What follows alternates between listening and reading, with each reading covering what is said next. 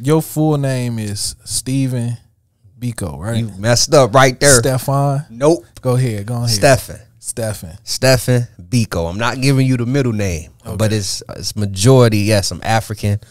Half and half. My father's African. My mom, of course, she from from Chicago. Right.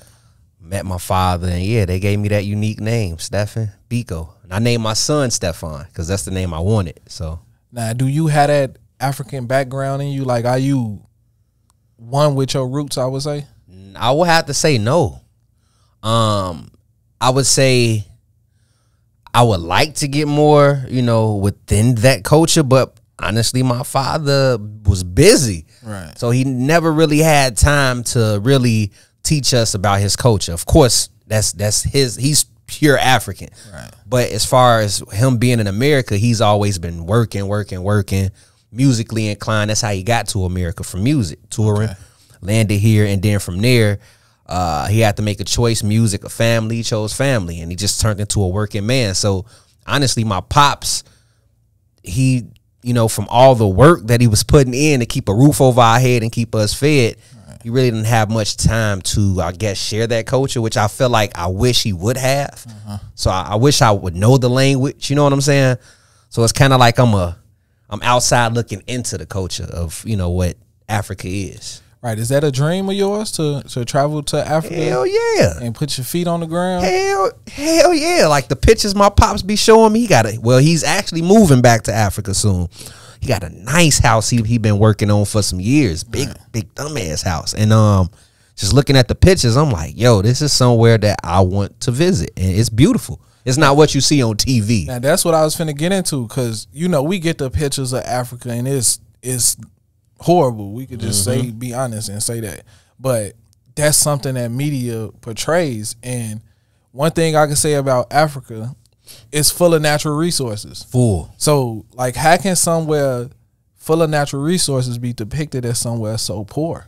You know what I'm saying? See, I feel like you just said, media do that for a reason, yo. Think about it. Crazy.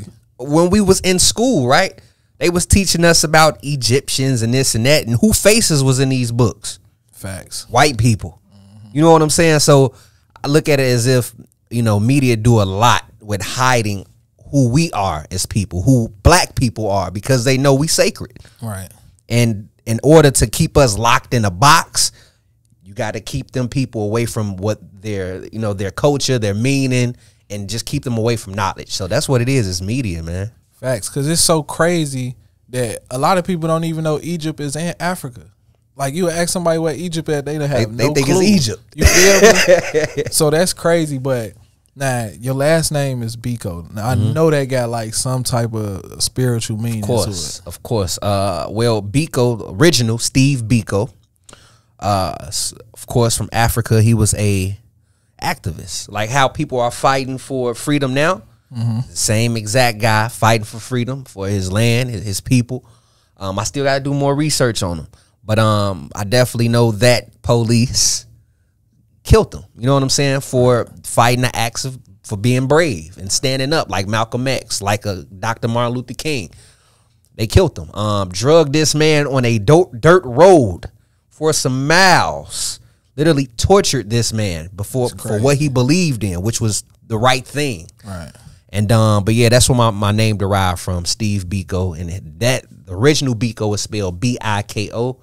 Mine's Americanized, which is B-E-K-O-E, and they pronounce it differently in Africa. I believe it's Bekoe. Here we say Bekoe. So